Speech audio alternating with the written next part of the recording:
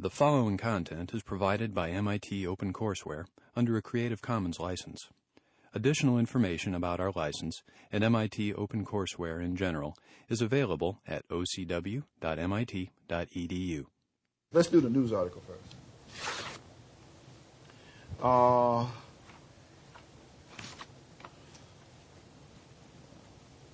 dog.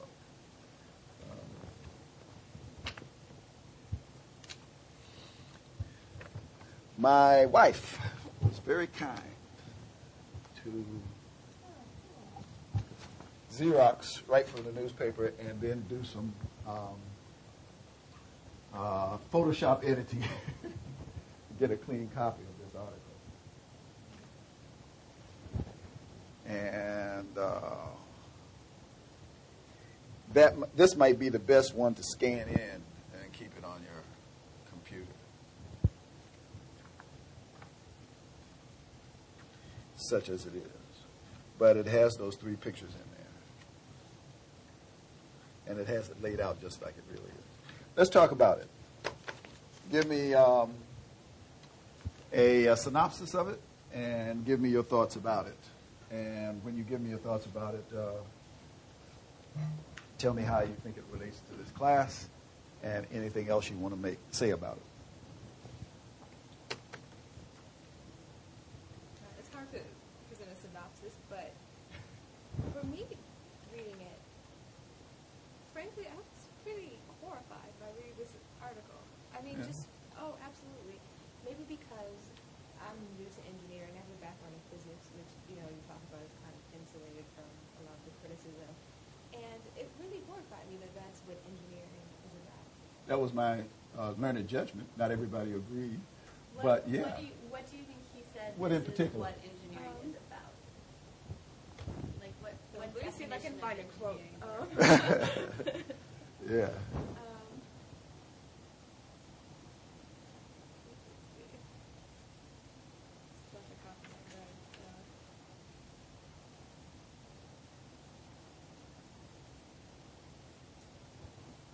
How did you didn't have the pictures, but at least I think I showed them to you at one time. You did.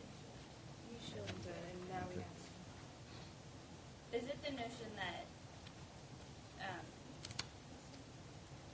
that engineers believe nothing can ever be risk-free?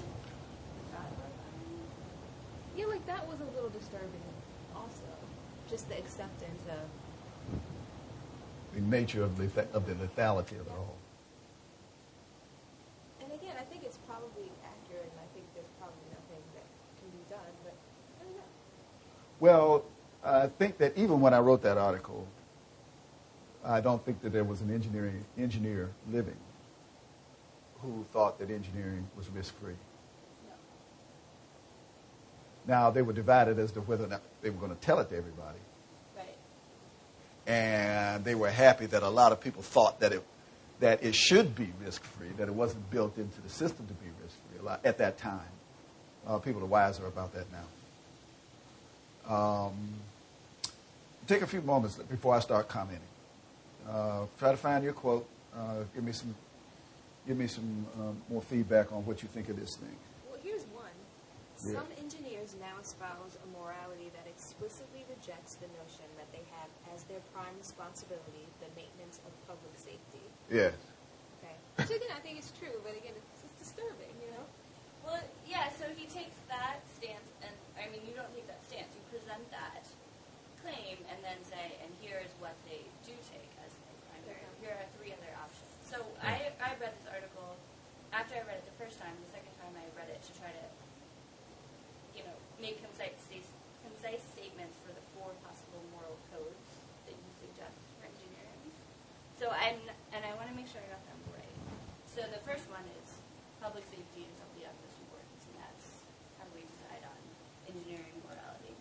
And then the second one I think you suggested, what some engineers do, is to say that decisions should always be made with personal judgment, and we should balance commercial interests of the client, of the public, and of our company. And if we use common sense, it will come out okay. So that seems to be option number 2. Keep going. And then option number 3 seemed to be what you call the contractarian code,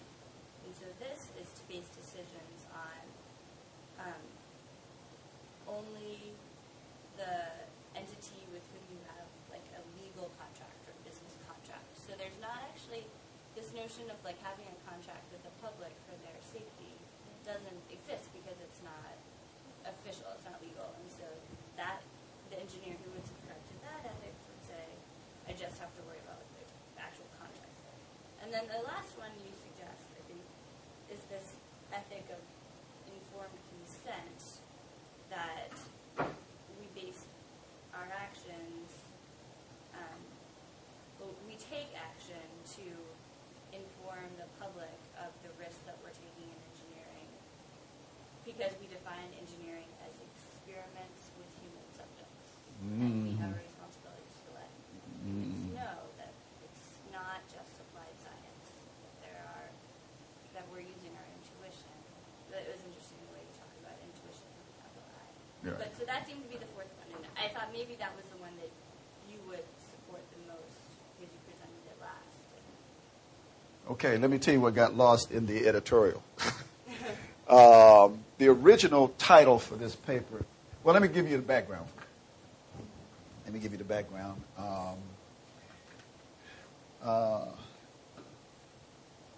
The editor of this piece, and I think that was his name was Joel Garreau. My memory on that is 99%. Okay. I think that's who it was. Joel Garreau called me and said that he had called the public relations office at all of the universities in the area and said that he was starting a new section, a new idea in the Washington Post that he called Outposts. And what he wanted to do was to get some issues that scholars thought were issues and bring them down. And I say down, I don't really mean down in the sense of a lower level of intellectuality, but a different kind of language, plain language, a plain language explanation of what the scholars are talking about, what they're debating. Okay, everybody else is talking about something. What are the scholars talking about? That was his point for this thing. And so the person who was head of the public relations office gave me my name, and we discussed. I said, well, I got 4 pieces I think I had at the time on my desk that were in various stages of completion that we could discuss, and he settled on this one. The original title was Cicero is Dead, period. Long live technology. And I started the paper off with a quote from Cicero. Y'all know Cicero. He was a great Roman orator and lawyer. Cicero said, the safety of the public shall be the highest law. And I wanted to argue that the safety of the public was not the highest law in engineering, no matter what anybody in 1986 thought it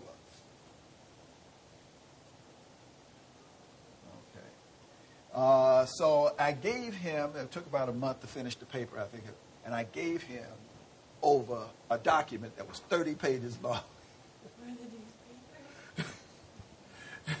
And he broke it down to enough to fill this up.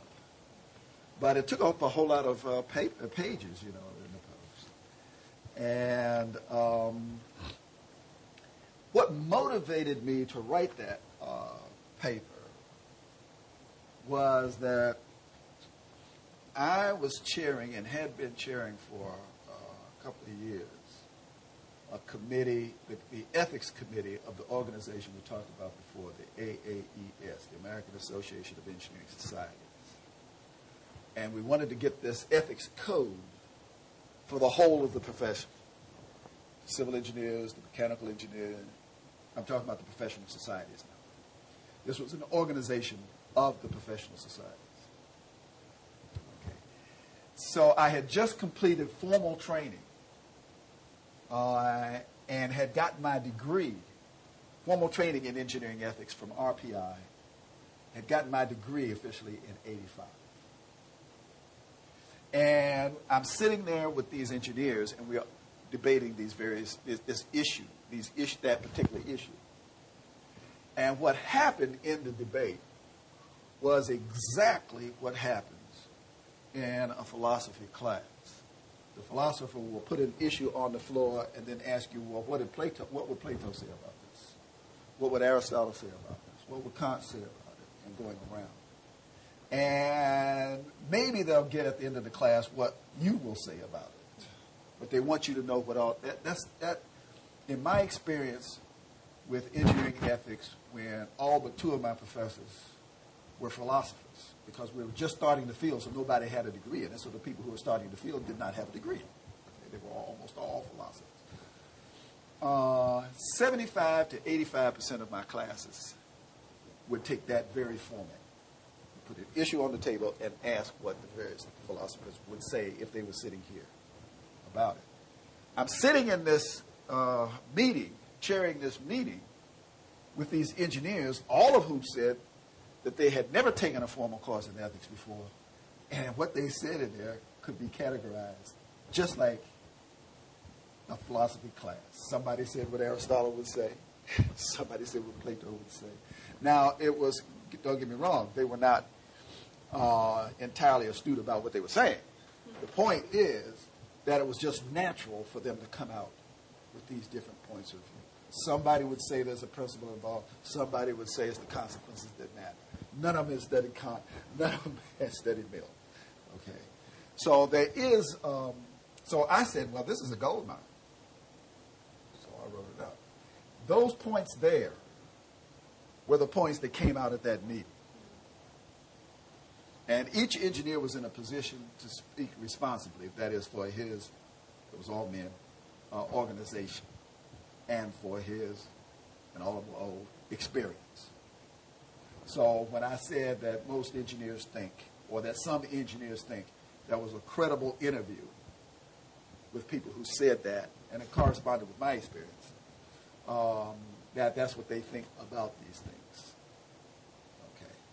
So actually, those 4 points are made in that, from that motivation that these engineers had actually just followed the book without knowing that they, without having read the book, and without really being, without really doing it in a very defensible way. But it's natural that if you walk into a class of 5th graders and say, is it right to kill? Somebody's going to say no because that hurts their feelings, and somebody's going to say no because it's wrong to kill. It's just natural. So Plato and Aristotle were not coming out of some abstraction with their views, but it took a lot of work to get it in a defensible form. Okay, so that's what motivated those 4 points. Right? And so I was coming out, now what I was coming out on those 4 points with was that all of them rested on the premise that the safety of the public comes first, except for one of them. That's the one where the person said you have to weigh these things into a balance. And so what I argued either there or definitely in the meeting with him, and I used the word argue not to be confused with the word quarrel. I argued with him, and he never gave an answer, that when you say that you have to weigh these things out and get a balance, then my question is, what rule establishes the balance? And his answer was, you just know a balance when you see it. And there is a legitimate kind of ethics called intuitive ethics. All right. It's not popular anymore, but it's a legitimate form of ethics. And that is that people just know the right and the wrong when they feel it. Now, it all goes back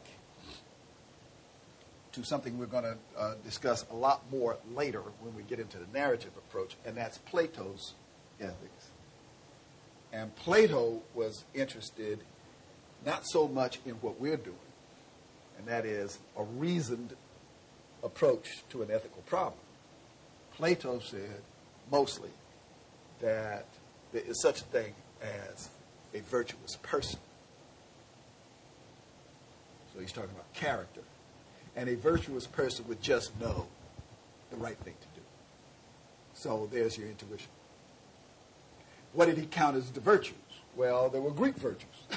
Heroism, and all of that, which means that they won't be the same as what you would require as virtues. But the important thing is that he spoke from the standpoint of an entire culture. He could write down half a dozen virtues, and everybody would say, yes, this is what we think is a good person. This is what I want my sons and daughters to be like. All right, so that's what that was about. What about some of the other stuff that's in there? Okay, can I just add? I'm a little bit disturbed. Is it? That's good. Is it common to think of engineering as an experiment done on? Now, let me tell you that I one. mean, maybe I was the only one slightly by that statement. Yeah. All right, I'm going to give you a name. I'm going to have to spell it. I'm going to give you two names. Okay. The first name is Mike Martin.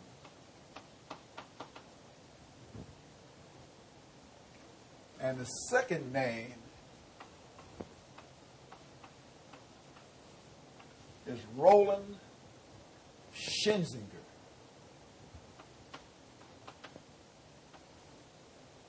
They're mentioned in the article. His name is in the article? Their names, yeah, right where you say it. Right where I say it. Engineering is an experimental. And they have a book entitled Engineering Ethics.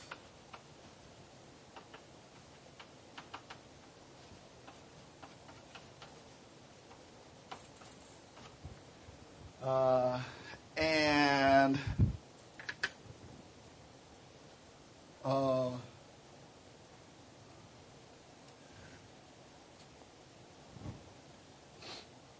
they wrote their article before, they wrote their book, I think, before 86. 83. Okay.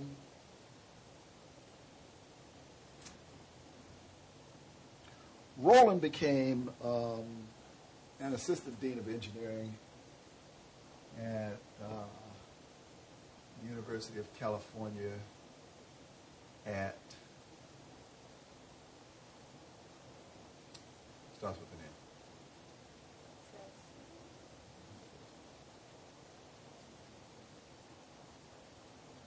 Okay. All right. But he was an assistant dean at the University of California. No, it starts with an R. Anyway. And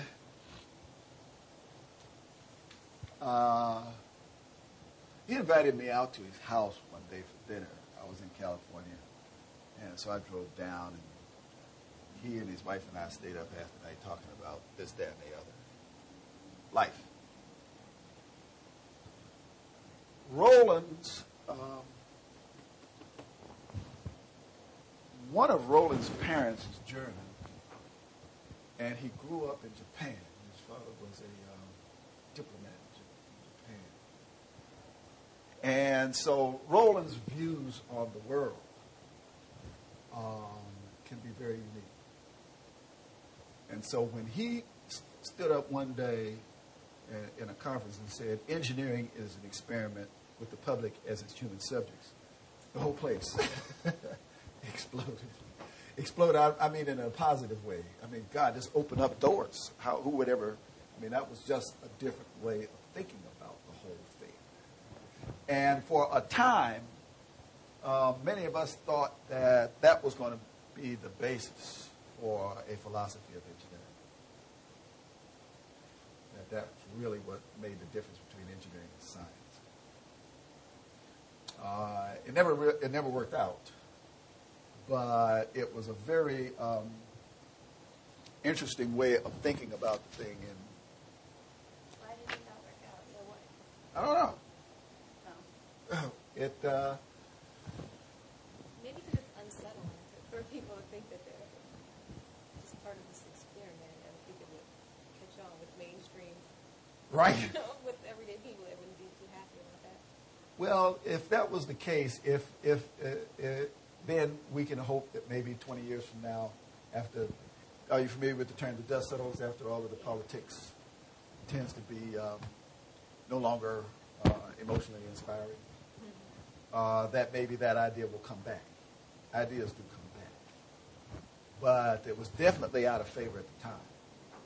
And again, it's not so much that I disagree with the. I mean, I frankly think it's a pretty ingenious way of picturing what engineers do. So I'm Yeah. not saying I disagree with it, but it was kind of disturbing to start to think about it in that sense. Oh, people were very hostile. When I say people, the academicians were not hostile to it, but the practitioners were. And the practitioners I'm talking about are not your everyday engineer with the hard hat going out giving directions on how to build something. I'm talking about the vice presidents for engineering and high-level management and some government, not all, but they were very hostile to this. Did they disagree that engineering was experimental, or did they disagree with the idea of letting people know that? Yes, they disagreed with letting people know that. But the book that I have recommended somewhere in this class by Henry Petrosky called To Engineer is Human takes the position that engineering advances by way of its failures. Now, for some reason or another, hi, DeLeon. Now, that book, I don't think referenced Schinzinger at all. But that's just another way of thinking about Schinzinger's position. Right. It's a nicer way of saying it, maybe. And his idea was completely digested by the management and politically motivated engineers in the United States. They ate his book up. They loved it. So it depends on this. Well, there's a formal term I understand in print media called the spin. Petrosky put a different spin on it. And I'm going to make that case, unless I forget to do it, I'm going to make that case in my book that Schinzinger's theory did not die. It came out in another form, with another language. And it was completely absorbed positively by the engineering community. So that is a lesson that you can take to a class on in literature, that you can make something, an idea, digestible or not, depending on how you put the spin on it.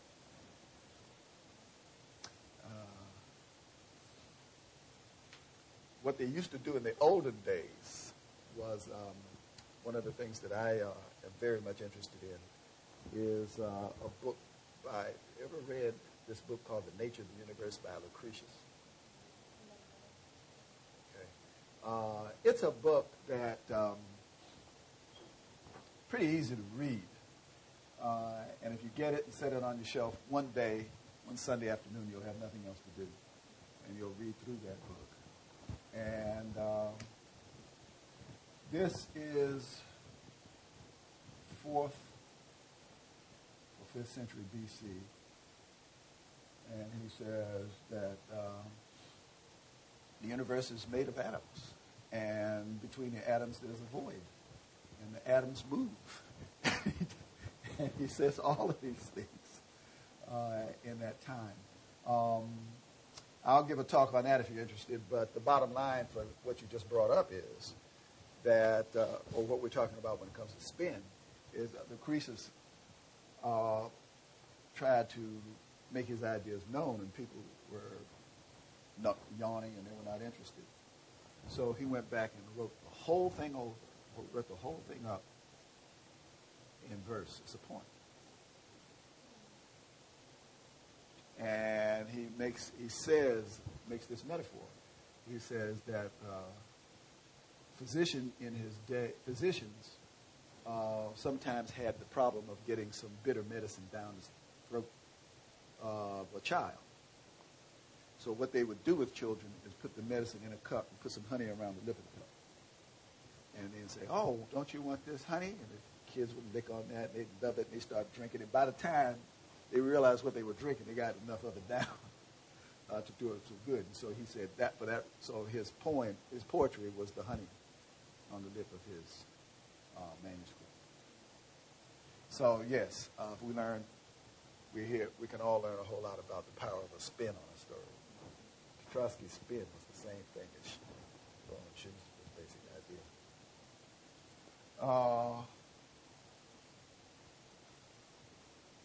What do you think this word slippery had to do with the title?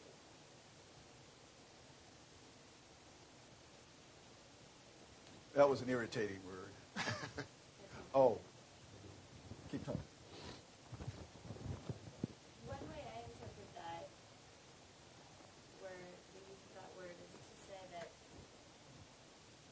once you decide that the safety of the public is not the standard on which you base engineering decisions, then the line can be drawn in many places, and it's sort of slippery slope.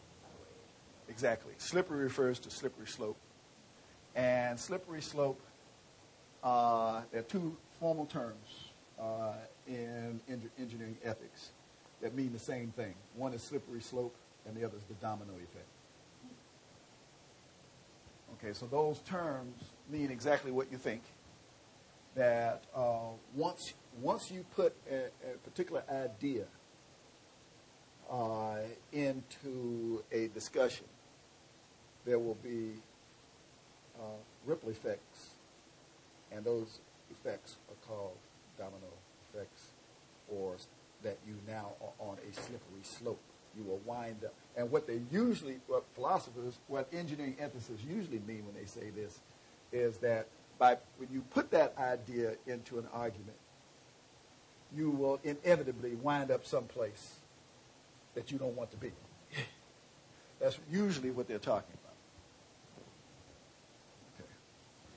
So, okay.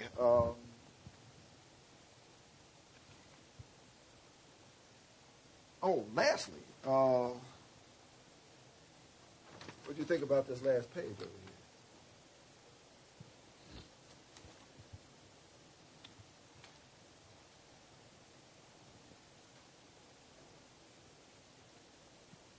It definitely made me think about the advances that we take for granted that have been enabled by having this group of people that we say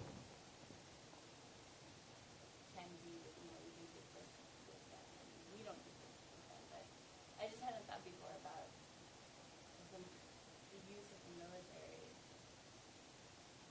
to create technological advances instead of just the use of the military for defense.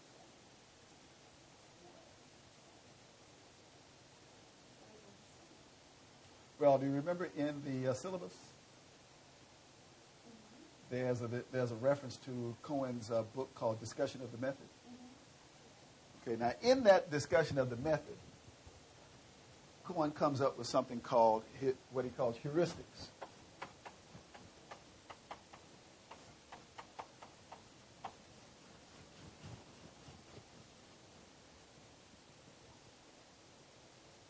Now, what he means by heuristics is that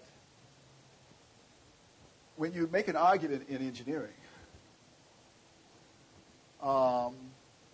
you may come to a point where you want to say something and you can't prove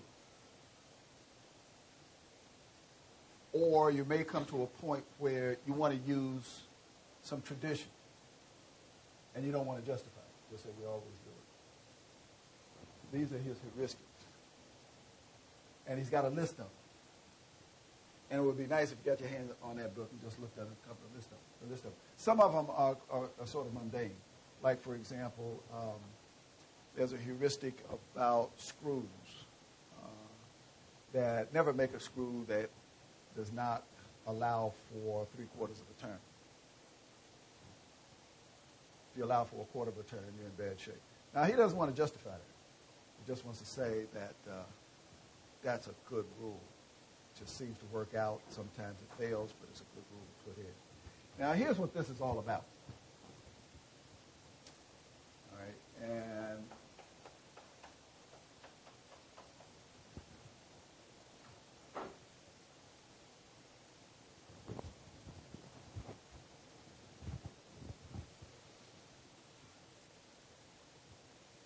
it starts with the idea that what we call modern engineering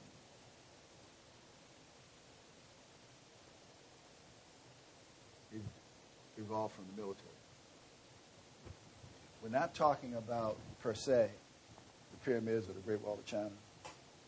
We're not talking about Leonardo da Vinci's inventions. We're talking about what happens when you start talking about engineering in a university setting, and you want to put it in a university because you want it to bring physics and math to bear on what you're doing. The first engineering school in the Western world was at Polytechnic Institute of Paris. And my dates may not be good, but it was early 19th century, early 19th century. Anybody know the first engineering school in the United States? West Point. And the first civilian engineering school in the United States? Rensselaer, 1824. Okay. In the military, there are some characteristics about decision making that define engineering and make a distinction in science. Okay. One of them is this: that the mission is more important than the people in it, the soldiers.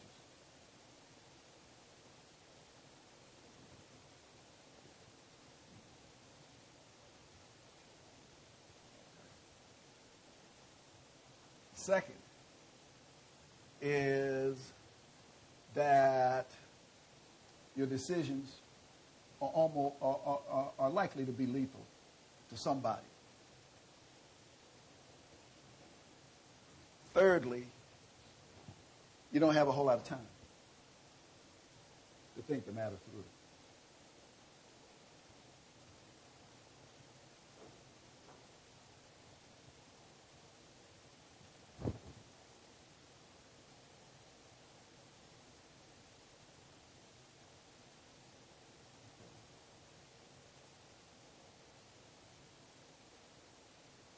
All right. What we're talking about with those four principles there that we've discussed in the news article, Slippery Ethics, are matters that apply to business, but they also apply to military. And they have all of three of those characteristics in them. They have imperatives that you got to do something, that there is a willing to risk life. And notice what I'm talking about. The decision maker is risking the lives of somebody else.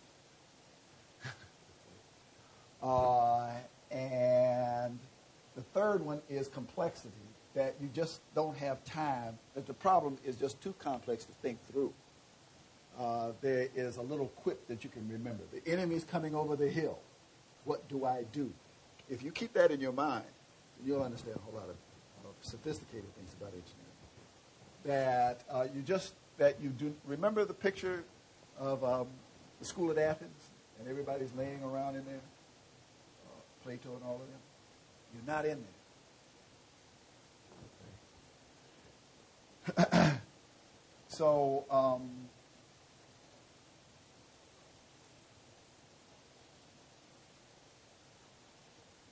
that's what motivates this idea of heuristics. That if you need a principle and you want that principle to be a scientific principle, you won't have time to get it. So what principle do you use in its place? Use a heuristic. Now, there's a beautiful metaphor in another discipline.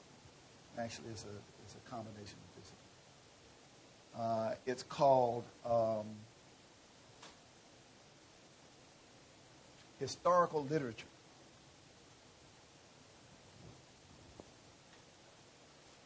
And let's see, I can think of a good. There is a good piece that I will put on the board for you. If you have any friends in literature, ask them about historical literature, but ask them about this.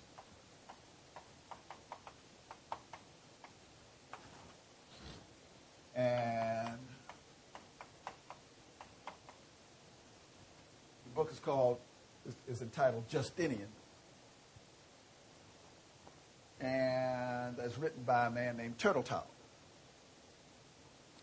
Turtletaub is a historian, but his book is historical literature.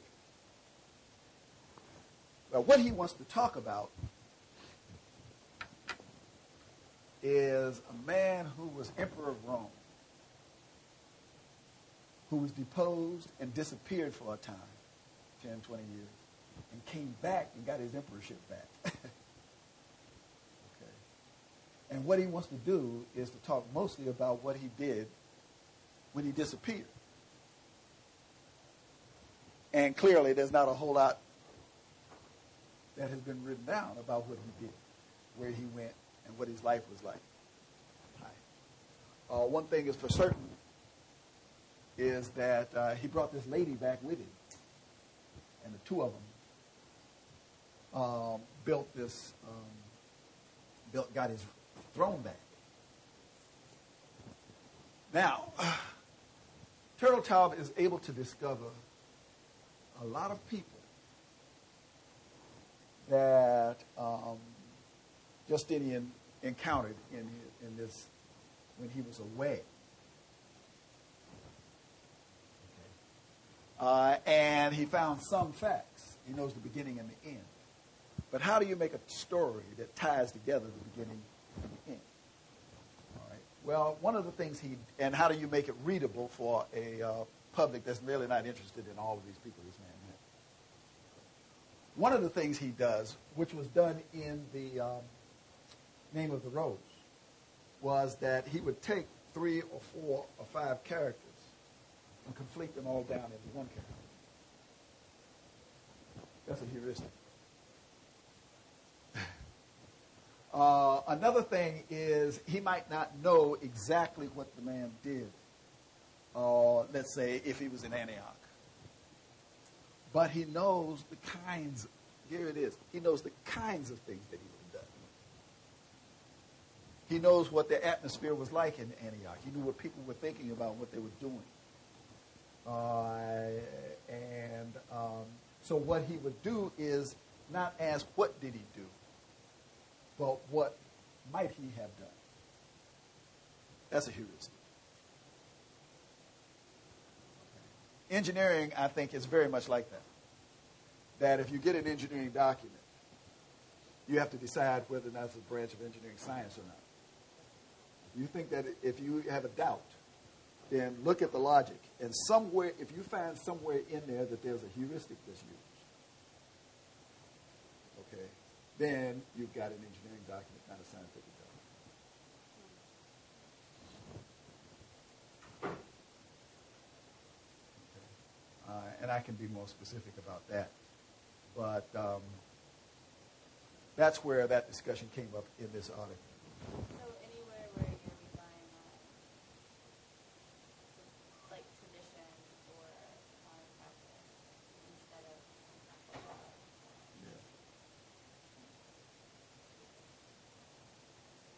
And you'll find that in some of the most sophisticated engineering research papers. You'll find something in there that you can't justify entirely scientifically, but it looks mathematically rigorous. Looks it's based. They're a reference Newton to somebody, but when you're sitting down with engineers, now you're graduate students, you're going to have to do this. You're going to have to look down and ask yourself, what is the argument? What is the justification for every line in a paper? Right? And if you come to one that everybody says does not have a scientific or a mathematical or a reason that can be justified, or let's put it this way, an argument that can be justified entirely on reason, right? Then you ask, how can it be justified? Then if you can find that it can be justified based on something else, and I'll tell you what that something else is. It's called rhetoric. So there's a difference between a rhetorical argument and a discursive argument. A discursive argument is one that tries to get you to believe my point, the point that I'm making in the story, based on reason and experience. Experience means the facts. Okay. A rhetorical argument tries to get you to join with me in a great adventure, regardless of the facts, or better stated, regardless of the absence of the facts in my argument. A good case of that is, let's go to the moon. So when NASA says, let's go to the moon, or better stated, when they said, let's go to the moon, let's put a man on the moon,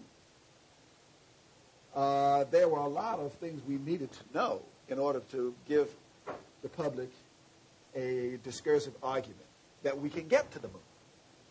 We didn't do that. Otherwise, we never would have left. Because you get into, this is another formal term called circular argument. You get into a circular argument. I have to know something. The only way I can know it is to go there to find it out. But then I've gone. I think we're in, my watch says we got another 20 minutes. All right. So well, that's the power of these heuristics. And Cont talks about those in detail. And so I think that that's the starting point for really understanding what engineers do when we decide that we're not going to be entirely scientific or discursive about what we do. And the importance in ethics to that is that in a participatory democracy, the decision maker has to understand that they're not being asked by these experts to believe what they're saying. They're not being asked to believe in the experts. They're asked to join with the experts in some kind of an adventure.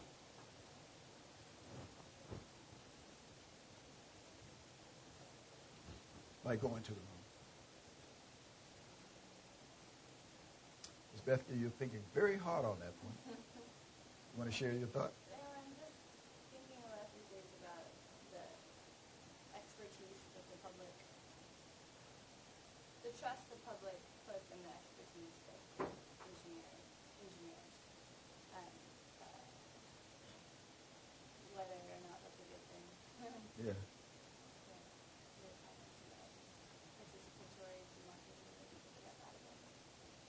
Well, another thing is that in this class, not in all venues, but in this class, trust is not going to be given a lot of weight. What do you mean? In an ethical argument? Or where would we try to use trust? You want to jump in there? I was going to say, back in the day, the public was not aware of risk, but they are aware of the risk now. They are okay with the engineers pushing the frontiers. I think that's debatable.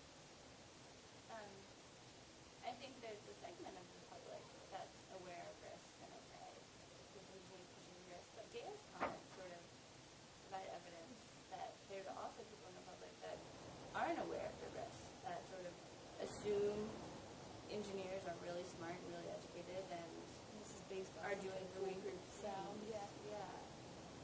I don't know, but you don't think that? Well, I don't know. I was reading this article. They did mention stuff about people who are educated and have money and can better evaluate. Somebody said that? Yeah, Yeah. In what article? it's using ethics, the FDA and government regulation. Can you pass that around? Yeah, mostly in the back, it talks about the differences, level of people's education and determining, do I trust? Well, like he was talking about a bottle cap, people who know how to regulate, what drugs are good and how to keep it away from their kids. They might say we don't need a bottle cap, but there are people who, for whatever reason, don't know anything about being safe around drugs or whatever. So it's there for people who don't have that type of necessarily capability. So, and those things come through regulations. And he also said regulations come in different areas depending on how many tombstones. How many tombstones? Yeah. He talks about three wide. Oh. Then I talk about Well, I think that what trust, way I'm going to treat trust, and I emphasize the word I, not necessarily you. The way I'm going to treat trust is that when a person says, trust me, the person is saying, don't worry about believing what I say, believe in me. Right. And no matter how decent a person you are, I don't want to believe in anybody. Okay. I want to believe what you say, or disbelieve what you say or show. Right. Right? So therefore, I think that there was a time when people trusted the doctors, didn't get second opinions, the lawyers, and et cetera. But today, I think that trust is not a big, powerful word anymore, because I think it means what I just said it means. It means believing in as opposed to believing that, and nobody wants to do that anymore. That does not mean a person should not be trustworthy, worthy of trust, okay, having good character. No, I mean a person should have good character. What it means is that a citizen should not have a relationship with an expert based on trust. But they might, and what I was just thinking was, but they might, or they do. So, yes. And that's something engineers need to be aware of. Right.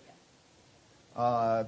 And the reason that I didn't give that a lot of emphasis when you said it is because I remember when there was a time when people did trust experts, particularly engineers.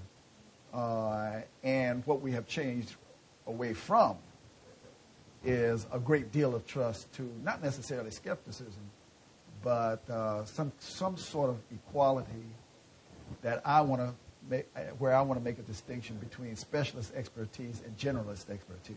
They want to be an equal with the expert in what they call generalist expertise. We'll go into that later. All right, but that's the way we're talking. Okay, have we done with this paper? Well, let's jump straight into the nuclear. What you want? Let's do 3 mile.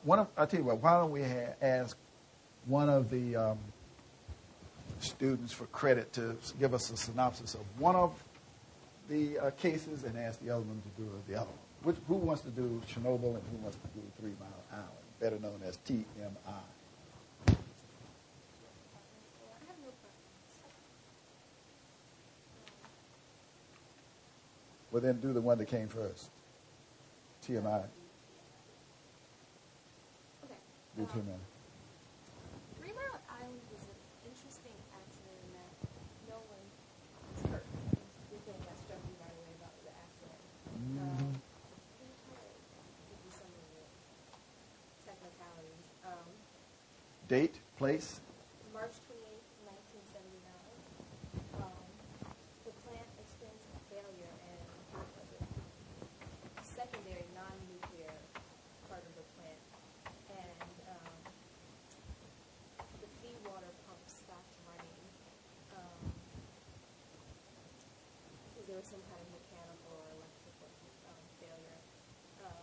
which prevented the generators from removing the heat from the plant.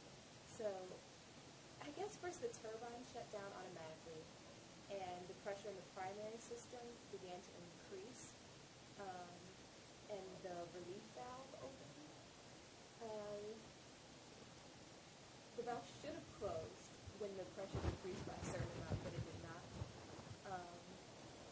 And the signals that the operator was receiving didn't show that the valve was still open, and as a result, cooling water poured out of the valve and caused the core of the reactor to overheat.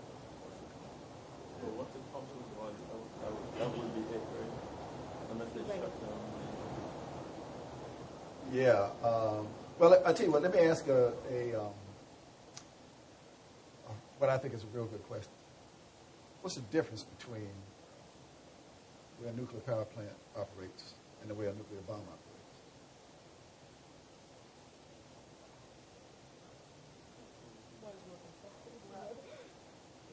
What's the difference between a bomb and a plant? You control the purpose of it, for one thing. I mean, Well, I want the mechanism. The the bomb just explodes faster. Yeah. I mean, it's The speed of the reaction. yes. The other one is control, keeping the reaction down so that you can use the heat for other purposes. Yes, to run the turbines, to make the steam, to make the electricity, and et cetera. So there were two things kind of going on. One Yeah. interpretation is that the design of the plant was a little faulty, and the indicators and all were not up to par. They weren't what they should have been. Another criticism has been that the person, I don't know if they mentioned, the guy who was on duty was not well trained, and some of the staffing at the plant was not adequate for what they were doing, and damage that could have been caused. They did say that in one of the synopses I read, that the people on duty had less training than they should have. And they should have had. okay. And at one point they missed a signal that valves were closed. Right. Now, that last complaint about being trained well enough, you'll find that complaint almost everywhere. Let me see if there, what ethical issues, did you see any ethical issues in this particular case? I didn't necessarily see any in the immediate response by the technicians to the alarms involved. Like I felt like they were just acting on instinct, and there weren't that many ethics involved. It's not like they didn't know something was going wrong.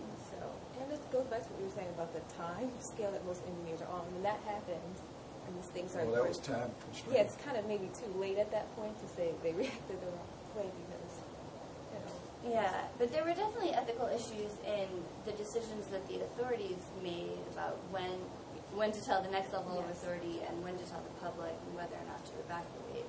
It seemed easy. It was easiest for me to find ethical issues in those decisions.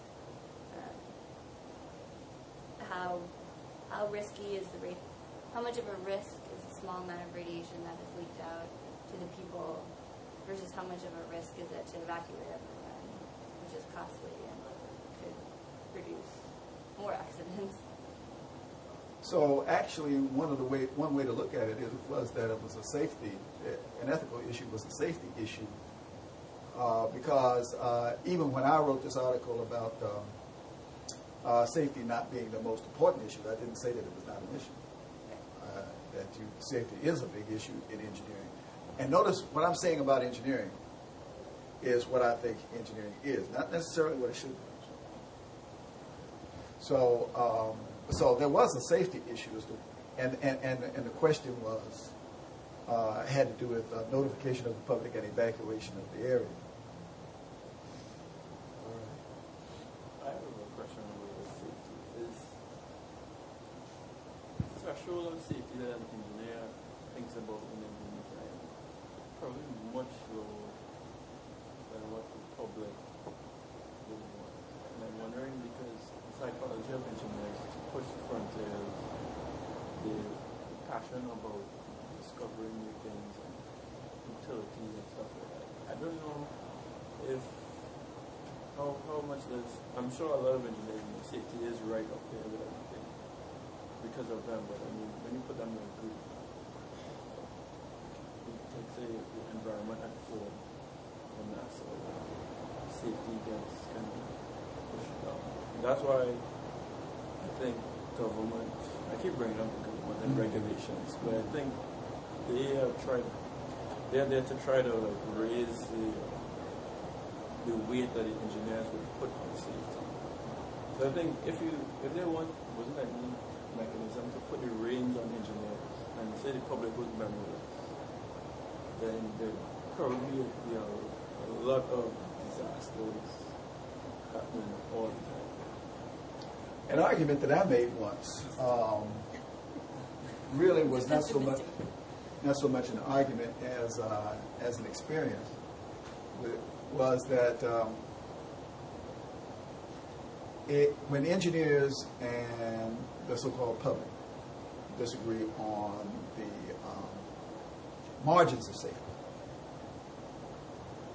then what the engineers have done is to go back to a public forum and say, well, we can be more safe, but a glass of water will cost you $1. Then the public will start saying, well, start agreeing with the engineer. So actually what happens in real life is that the more the public is informed, the more the public tends to be like the engineer. They don't want to spend $1 for a glass of water. Now, what really, and I'm going to get Professor Levinson in here, who does safety, to talk about safety in particular. But there have been some psychological studies on safety. And people regard safety psychologically in a way that's not entirely rational. One example that I know about, and I'm talking about secondary sources now for me. The sources are good scientific sources, but I'm talking about what I've read. You can read it too. All right? It's not an argument that I'm making. People tend to think that an airplane is less safe than a car. It is. The probability of being injured or dying in an automobile accident is like 3 or 4 orders of magnitude greater than dying or being hurt in an airplane. Now, the conclusion that I've heard made, and I have to buy because I'm reading it, not trusting in, but I do have some basis of trust for what scholars and experts say to each other in public when they debate it, is that the mind regulates safety in very complex ways, and one way is control. You're not in control in the airplane. You're in control with the car, so you think. And so you think it's safer because you feel safer because you have control. But getting down to the public when it comes to business of safety, if you get it into an open forum where the engineers are there saying, I can give you what you want, here's what you have to pay for it, there's a good likelihood that by the time the day is over, that everybody agrees to go back to square one. Yeah.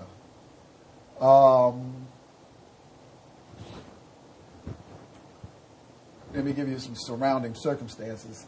Today is, we'll conclude this on Thursday. Then I'm going to ask between Thursday and Tuesday, y'all write something. We're going to do some more writing.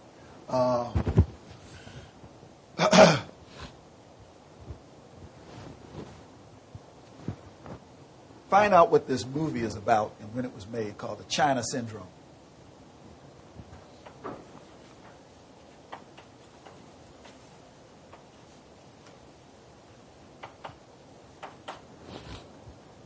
You don't have to see it. You probably don't want to see it. But I think you need to see it. The important thing about the China Syndrome is the two important reasons. The 2 reasons I gave you this as an assignment is just what I want you to know is the theme of this film and the date that it was made. And what I want you to do is to look at the theme and the date and compare it with the date and your analysis of TMI. Okay.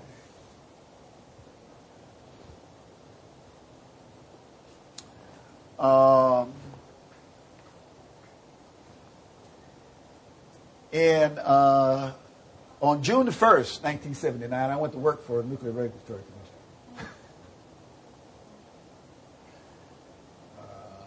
And they were still clearly buzzing about TMI. So I can give you some first-hand personal experiences with what it was like when people were buzzing around with that. I went to work at the research office. It was in Washington, D.C. And it was a combined mechanical and civil engineering research office. And they had just started with an administrative experiment called Summer Research Faculty Fellows, and they just start. And they said I was the first one, but it was an experiment.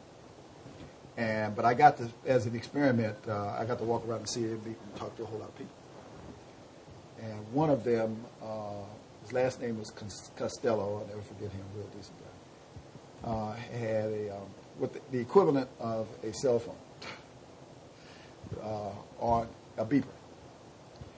On his belt, and the idea, it was common knowledge that the idea was, this is what I was told, that when that beeper went off, somebody was calling from the White House. So it was high security, and people were nervous on a daily, hour-to-hour basis. So I can give you some background on that. What does your textbook? Does your textbook say anything about the moral issues in that? Kind of vague. We had to go to other sources to find out about Okay. Try another source, see what they say about it. See if anybody has anything to say about the ethical issues. And then I have something to say about the ethical issues. Then we're going to do Chernobyl. Oh, I got one other assignment before you get back.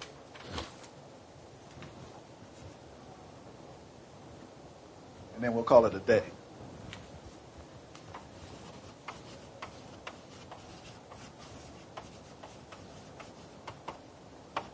Anybody heard of this cartoon called Speed Racer? I've heard of it, never seen it. Okay. There are two versions of it, the old version and the new version. Speed Racer is a cartoon made for children. The new version, I don't know what it does. The new version came out in, I think, the 80s. The old version came out... the new version came out in the middle 1990s. The old version came out right before this. The theme was to give a child experience of what it's like to be in a non-Newtonian universe. So when Speed Racer got in his car and started driving down the street, tops of the buildings would curve in at the top, which is exactly what's predicted if you approach the speed of light. And so one of the arguments that I've heard made was the real trouble with nuclear power in this country was that the engineers did not have an intuition for it. And so the public didn't trust what they had to say. They didn't think they thought they knew, all that they knew was the calculations.